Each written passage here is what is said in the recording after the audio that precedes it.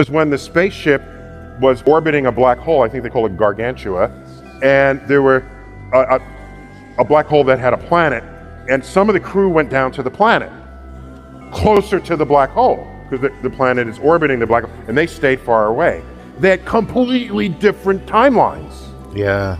Tell me about time dilation around a black hole.